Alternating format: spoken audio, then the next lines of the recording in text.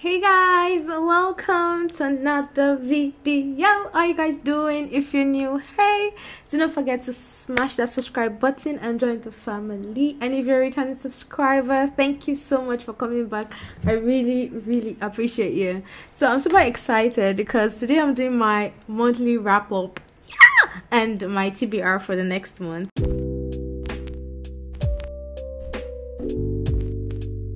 In the month of January, February, I read really nice books. If you've not seen that video, please go check it out. So today I'm going to be talking about the books I read in March. Now, this month was crazy, okay? It's really crazy because the books I read, well, let's just get into it. So these are the books I read in March. I read 1, 2, 3, 4, 5. I read 5 books, but I didn't finish one of them, and I'm going to explain why. So let's firstly start with the motivational book. I decided that every single month I'm going to read at least one motivational or personal development book because I want to also improve myself. I want to, be a better version of myself,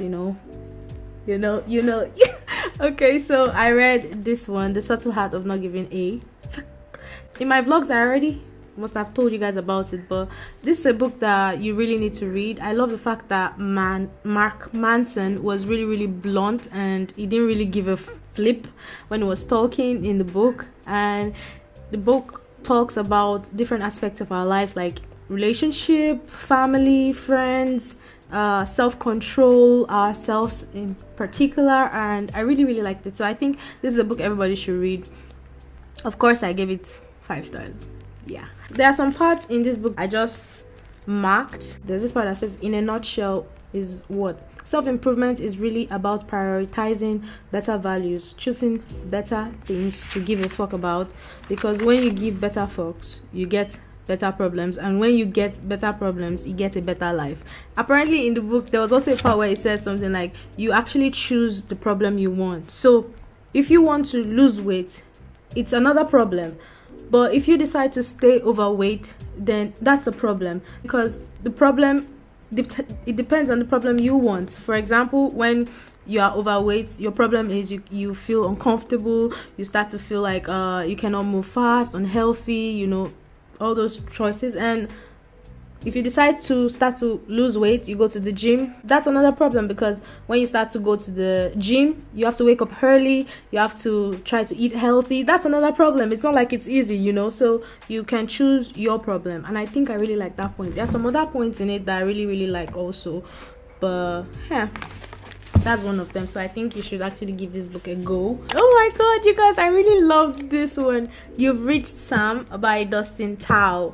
Honestly, you guys, this book was really it's a sad romance book. Actually, it talks about 17-year-old Julie Clark and her boyfriend Sam. She actually planned her life that she was going to leave Ellingsburg. I think it's Ellingsburg. Okay, I forgot the name of the town, but she planned that she's going to leave the town with her boyfriend and start a new life in a new place, but her boyfriend died.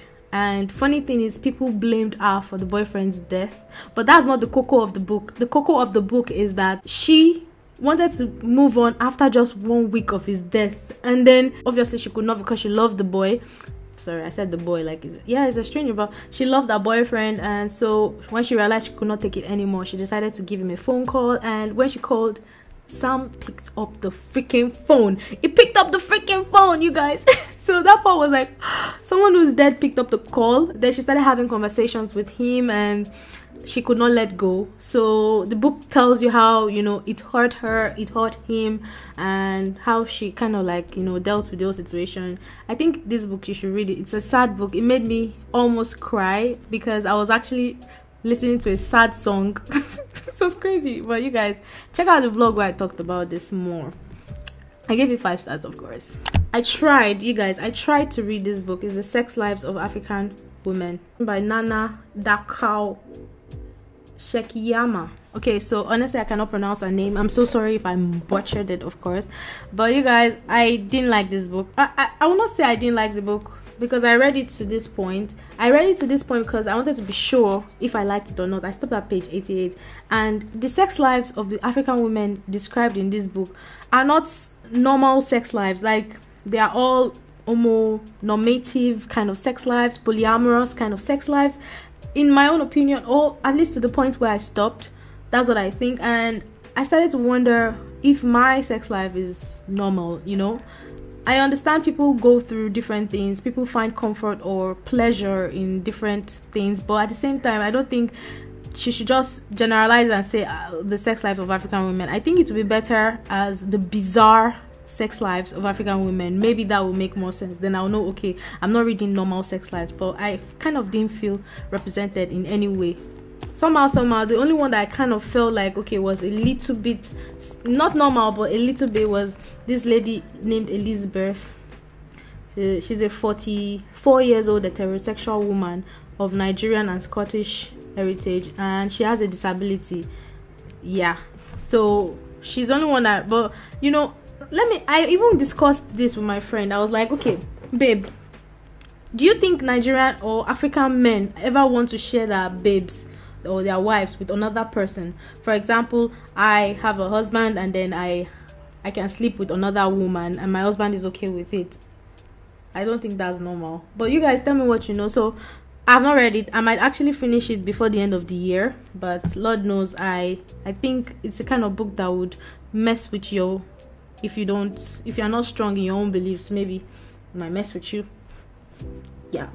I picked up this one while I was actually feeling like I was in a slump with this, so I picked up this one, With the Fire on Eye. Oh my god, by Elizabeth Acevedo. Honestly, you guys, you should read this book. This book talks about Emily. Emily is a single mom. She got pregnant at the age of 14 and now she's 17 years old and she's trying to juggle her life, and she stays with her grandma. She actually found love and she loves to cook.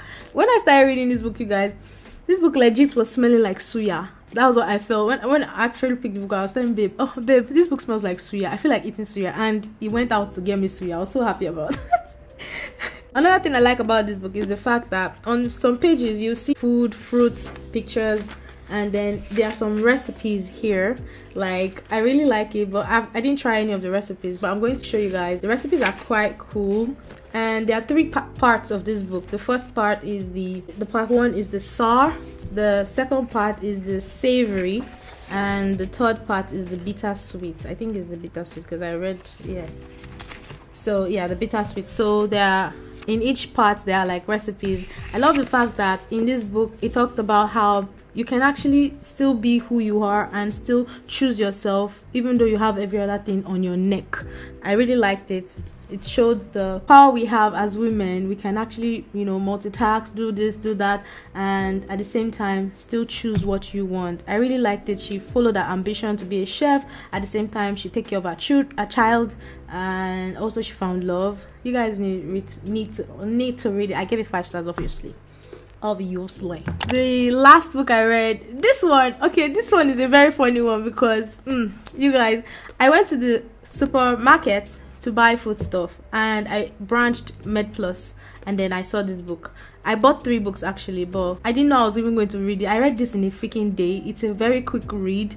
It's not a thick book, so you can actually finish it in a day, and it's really nice. I was on my seat the whole time, although I put it down sometimes because I'm this kind of person that suspense. My boyfriend says suspense will kill me, but at the same time, to be honest, I'm very suspensive. I really want to know what happened. I cannot calm down until I find out. So that's the kind of person I am. So I wanted to know. So it talks about 3 girls: Ebere, Janet, Uzor, and Pamela. The 3 of them are best friends, but Janet died. And when Janet died, Ebere was kind of crazy about it. I was always talking about it. Then later, Ebere started to find out that this death is not normal. Like, people are dying at the same time every year. Around Christmas periods, people are dying. So what's happening? You know, what is happening? So the plot twist in this book, it was unexpected. I didn't expect it. I was just so shocked. You know, I was like, what? How come? And you call this love? Apparently, like, it will blow your mind away. Well, Pamela didn't believe Ebere, and Ebere is like a Jehovah's Witness kind of girl, so you can imagine the kind of scenario she's in where she cannot actually, you know, dress. She dresses like SU. She dresses SU-ish, and it's kind of crazy, but at the end of it, they found out who has been doing the killings, and it was linked to who, and You guys just go and read it. I don't want to divulge too much, but it's really, really good. What Happened to Janet Uzor by Miracle Emeka Nkwor. I'm so sorry if I pronounced it wrong, but I really, really liked it. And this actually has opened my eyes to more Nigerian books that I would like to read, because at first I was not really a Nigerian kind of person, and I don't really want to read history. To be honest, I don't like history like that. So yeah, those are all the books I read in March. I read 5 books, you guys. Well, I DNF'd one, but I finished the rest. And when I finished reading this one, I was like, okay, I want to read another one ASAP, but I had to control myself. I had videos to edit, so I just had to like keep everything aside. Okay, I'm going to just record this video, edit my videos so that I have time, and start reading for the next month, in a few days. So for my January, February, March, April, for my April TBR, I wrote out the names of the books I have here. I'm going to pick them randomly. I just want to read 4 books, but I'm very, very certain I'm going to read this, Atomic Habits by James Clear. This is one of the books that everybody has been raving about, and it will help you in your personal development. And like I said, every month I'll try to read at least one personal development book. So this is the one for it. So I'm going to pick 4 books aside from that from my jar. Let's assume it's a jar. So let's see. I did this because I realized I have so many books that I'm not even reaching for, and I don't know why. Like, it's not like the story might not be interesting. I just I don't know. So this might help me. So I'm going to close my eye and pick one. Okay, so let's see which one this is. Oh my god, this one is Marianne Case. Oh my god, that book is big. Marianne Case. The next one. I think I picked 2. Looks like 2. That's one my hand is still picking. Okay, it's 2. Let me pick this one. Let me drop that one. Oh my god, which one is this? Which one is this? Odufa. Let's see. Oh my god, it's crazy that the books I'm picking are down. Okay, the next one. This one. Hey god, I hope it's not a book that has double. Oh my god, Wake Me When I'm Gone. So I actually decided that if I pick a book with this number 2, for example, this one is a 3 book, like by the same author, so I want to try to read it. So I'm going to actually read the whole 3 from the author, and since this is number 2, so I'm going to pick the remaining. Yeah, so the one I picked was Wake Me When I'm Gone, which is the second book by this author, but since I have the other 2 books by the author, so I'm going to actually try to read the 3 of them. So apparently I think my 4 books are complete. Actually, it's not longer 4, it's now 5. So these are the books I'm going to read for the month of April. Let's see how it goes. So I'm going to read the back to you guys, and like a synopsis or something like that. Is this synopsis or preview? Rachel's Holiday. So this is how it looks like. Honestly, I have had this book for a very, very long time, and I don't even know who gave it to me. I didn't buy it myself. I probably didn't buy it. So it's probably a book I borrowed from someone when I was in school, and I ended up not returning it. So yeah, how did it end up like this? 27, unemployed, mistaken for a drug addict in a treatment center in the back hearts of nowhere with an empty Valium bottle in my knickers. Meet Rachel Walsh. She has a pair of size 8 feet and such a fondness for recreational drugs that her family has forked out the cash for a spell in Cloister, Dublin's answer to the Betty Ford Clinic. She's only agreed to her incarceration because she's heard that rehab is wall-to-wall jacuzzis, gymnasiums, and rockstar going tepid turkey, and it's about time she had a holiday. But what Rachel doesn't count on are the toe curling embarrassments heaped on her oh my god. But what Rachel doesn't count on are the toe curling embarrassments heaped on her by family and group therapy, the dearth of sex, drugs, and rock and roll, and missing Luke, her ex. What kind of a new start in life is this? Okay, I don't know. Let's hope for the best with this. I don't know. This is also written by a Nigerian author. When Anthony Mukoro discovers he cannot father a child, his whole world comes crashing. His hope is rekindled when he meets and falls head over heels in love with Odufa, a beautiful girl with a shrouded past. But Anthony finds soon enough that nothing is as it seems as they both get entangled in a love affair so intense and toxic. It quickly begins to spiral out of control. Wow. So that's all. Just short. Okay. This is like a love story, like forbidden love kind of story. Maybe. I don't know. Wake Me When I'm Gone. Everyone says that Ese is the most beautiful woman in the region, but a fool. Ewo. A young widow, she lives in a village where the crops grow tall and the people are ruled over by a chief on a white horse. She married for love, but now her husband is dead, leaving her with nothing but a market stall and a young son to feed. When the chief knocks on Ese's door demanding that she marry again as the law of the land dictates she must, Ese is a fool once more. There's a high price for breaking the law and even greater cost for breaking the heart of a chief. Hey, Ese will face the wrath of gods and men in the fight to preserve her heart, to keep her son, and to right centuries of wrongs. She will change the lives of many on the road to freedom, and she will face the greatest pain a mother ever can. Wake Me When I'm Gone is a story of curses broken and lives remade, of great tragedy and incredible rebirth. In this, his second novel, Nigerian writer Dafe Atogun unfolds a world rich with tradition and folklore, a world filled with incredible people of remarkable strength, a world that is changing fast. The cover is beautiful, actually. So then the other two books written by him is this one, Taduno's Song. The day a stained brown envelope arrives at Taduno's homeland, he knows that the time has come to return from exile. Arriving full of hope, the musician discovers that the community no longer recognizes him and no one recalls his voice. His girlfriend Leila has disappeared, abducted by government agents. Taduno wanders through his house in search of clues, but any trace of his old life has been erased. As he becomes aware that all that is left of himself is an emptiness, Taduno finds a new purpose to unravel the mystery of his lost life and to find his lost love. But soon, he must face a difficult decision: to fight the power or save his woman, to sing for love or for his people. When music is silent, you hear the laughter of the tyrant.